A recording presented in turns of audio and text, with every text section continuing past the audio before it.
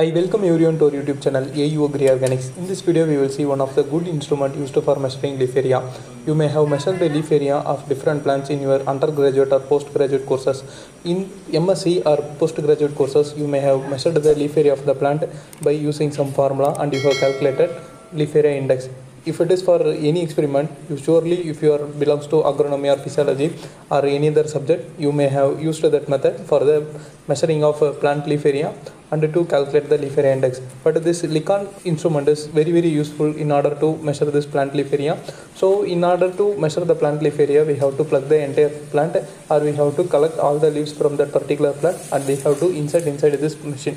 So if we insert inside that machine, so it measures that leaf area of that particular plant, so that we can able to measure the leaf area of that entire plant. Crossed 2000 for first time. And finally we can able to calculate for that particular area, that is per hectare or per meter square, like that we can able to calculate. No need. No. Totally it came 2268.65. This is the highest leaf area that we have observed. If you have not came across this machine earlier, I hope this video will be very useful to you. Continue watching this video till the end so that you can able to know how to operate that machine. So first we have to remove all the leaves from that particular plant. So in this we can able to find some tassel. So this is the maize plant. So in this we have obtained some tassel.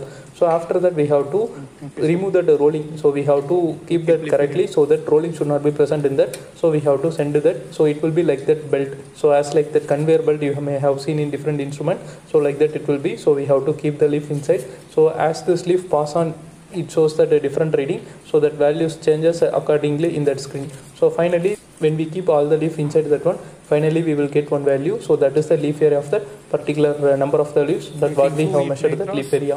1500. It can come nearby 1900 like that.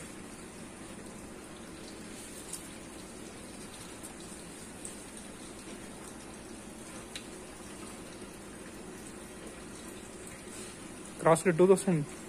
Wow, till 3 leaf further. It also crossed. This one also crossed more than 2200. Very good. Finally this one came 2283.63.